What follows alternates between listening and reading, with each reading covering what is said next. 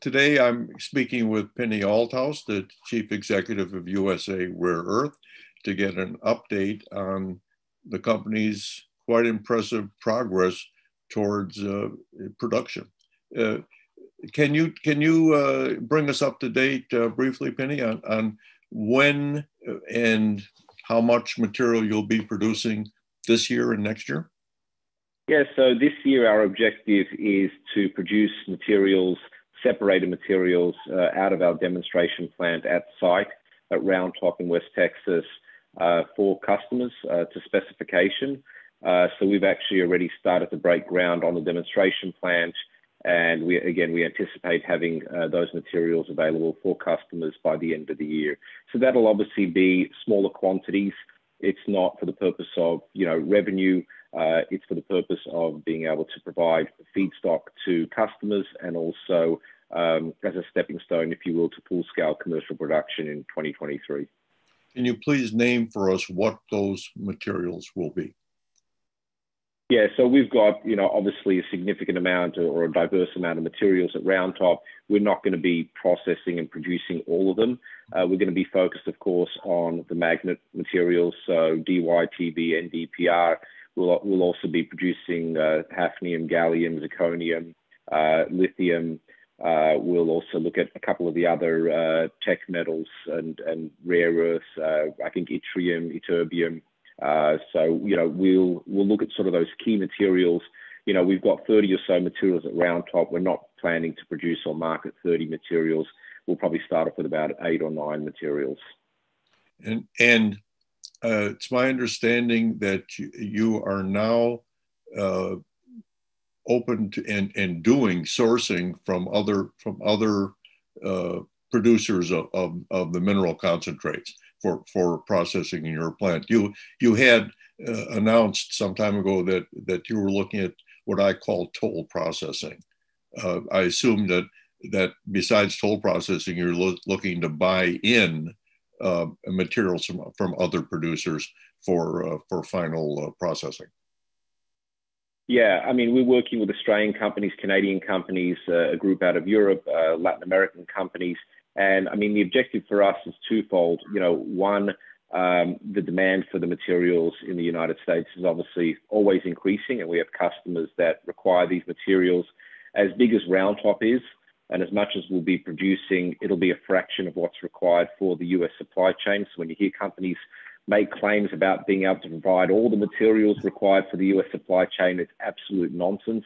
We're privy to understanding what some of those numbers are from consumers, and it'll take many projects and many decades to be able to provide the materials across the supply chain. But we've been testing third-party feedstock from Australia and elsewhere, which is one of the key parts of the processing method that we're using, which is ion exchange, which allows us to treat third-party materials. So we're already in advanced discussion with a number of companies around the world, pre-producers, eventual producers, companies with existing feedstock, to bring their concentrates here into the US. We'll treat it over here and then provide that into the US supply chain. So right now, the only ones that are doing that are China.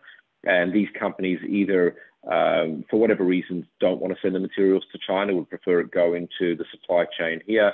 And of course, we have the magnet plant. So, we'll be a small producer, or relatively small producer of NdPr. We've obviously got an abundance of DyTb. So for the magnet plant, we're looking for additional non-Chinese feedstock materials that we'll treat, and then it'll go through the magnet plant when that's recommissioned next year. You saw, I'm sure, the response to the President of the United States executive order on supply chains, and it mentioned that sourcing could be done from trusted allies. So the fact is that the trusted allies that have always supplied the United States with raw materials have been Australia and Canada. So you're already in those markets looking for feedstock for your centralized plant, correct? That's correct. I mean, I think the Biden administration is on the right path. Mm-hmm. The issue we have is when the US government talks about, bringing in materials and relying on countries like Australia and Canada, I mean, there are a couple of things to note. Firstly, we can't rely solely on companies in Australia and Canada because they are free to sell their materials into any markets, including China. That's different for US mining companies where, regulations would require us to keep certain materials in the US supply chain. And I mean, the US government's not going out and acquiring materials on behalf of the EV sector, on behalf of the medical sector, consumer electronics companies. So there's no apparatus within the US government to say that we're going to acquire materials from Australia and Canada and then somehow pass them along to a Ford or GM or whoever it is. I mean, that just doesn't exist. My work with the U.S. Defense Department, they've always emphasized that the issue for them is the final production of the critical material must be done in a domestic facility. So they, in fact, even as recently as 2 years ago, they if somebody were bringing in material from China, they didn't care, providing it was processed in the United States. But I think that what you're doing is much more in line with what the U.S. federal government is looking for. They really they weren't concerned about where it came from, although today now, with the new response from the government, they're looking for material from trusted allies. But what I most appreciate about what you're saying is that it's rare for a person in your position to admit that it's nonsense for one company to supply an entire market. In fact, this nonsense just continues. The fact is, I think that the markets for your product, let's say lithium and the rare earths, for example, are open-ended. We're really entering a bull market for these materials, and there just aren't enough in the world to satisfy the demand. So I think you're in for a very good run. Yeah, I mean, Jack, there's no competition in this space. I mean, we can have 5 rare earth projects like Round Top, and then we'll start being in business, if you will, as a country and as a supply chain. So unfortunately, companies that are either buying for government funding or trying to promote, get their stock price up and running, make certain claims.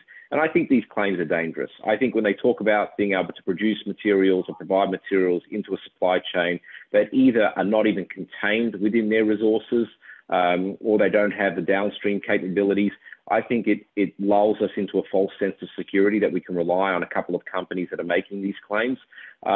No one company, no one project is going to provide the materials for the US supply chain. We're going to have 10, 15, 20 projects up and running. That's not going to happen for decades. So the question is if we can have, 10%, 15%, 20% in the next 10 years that we can supply ourselves, that would be an achievement. But let's see if we can even get to that kind of number and sort of wean ourselves off this, the current dependence on China for everything.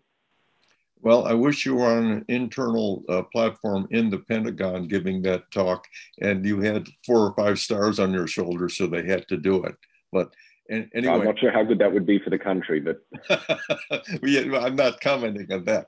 But Pini, thank you very much for the update, and I very much look forward to your debate or discussion with Australia's Vital Minerals on the future of both your projects. Thank you.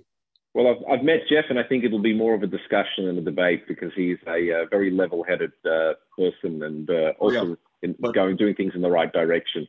As the moderator, I'm going to make sure it's a little bit of a debate.